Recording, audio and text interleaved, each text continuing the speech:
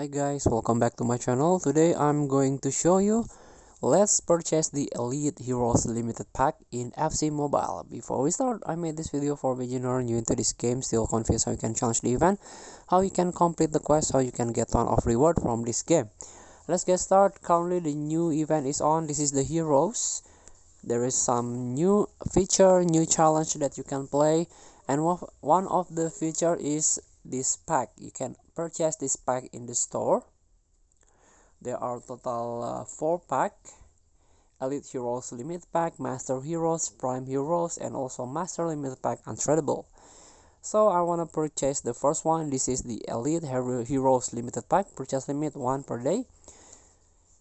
Guarantee reward: 1 mixed version player with 87 OVR, and also 2 mixed version player with 75 plus OVR, 2 base player, and also coins, 100,000 coins.